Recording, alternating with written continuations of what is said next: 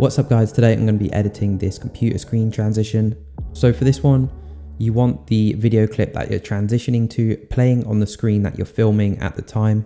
And then you also need the video clip that you're transitioning to on the timeline.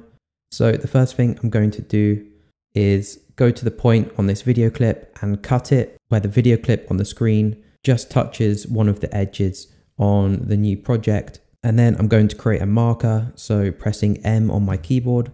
And now I'm going to find the exact same point on this video clip, on the real video clip, and also create a marker there, pressing M on my keyboard.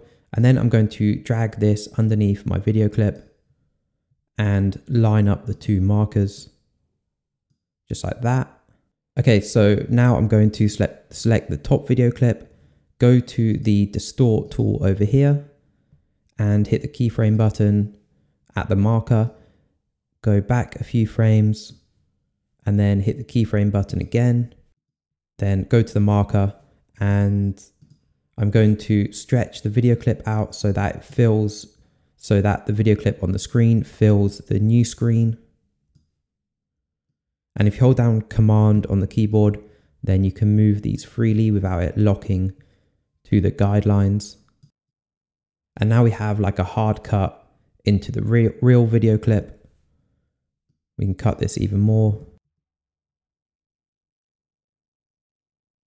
So that works pretty well, but we have this kind of hard cut of the video screen going to the HD video clip. And you can sort of tell because of the change in quality and the reflections of the computer screen, it doesn't look as good.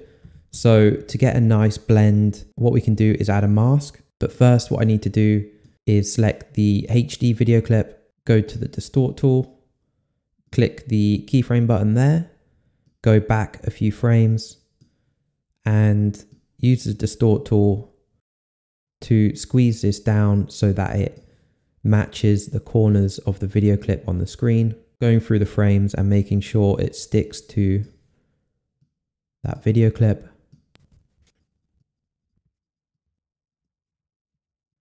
Okay, so once that is distorted to match the video clip on the screen, then I need to add a mask to the top layer.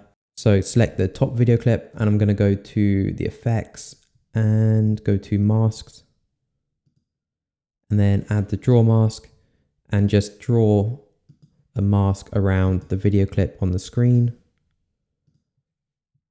And then I'm going to invert that one and change the feather.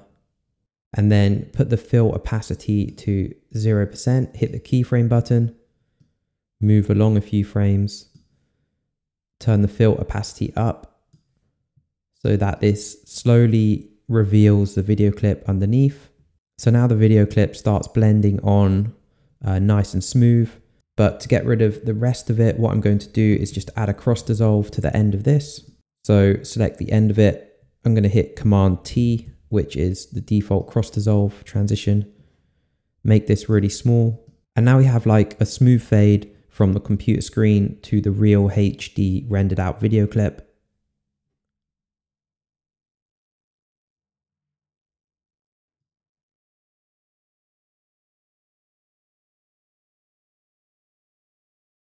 And then if you want to do that in the reverse, it's just the same steps. And yeah, that's pretty much it. I hope you guys enjoyed this video and I'll see you in the next one.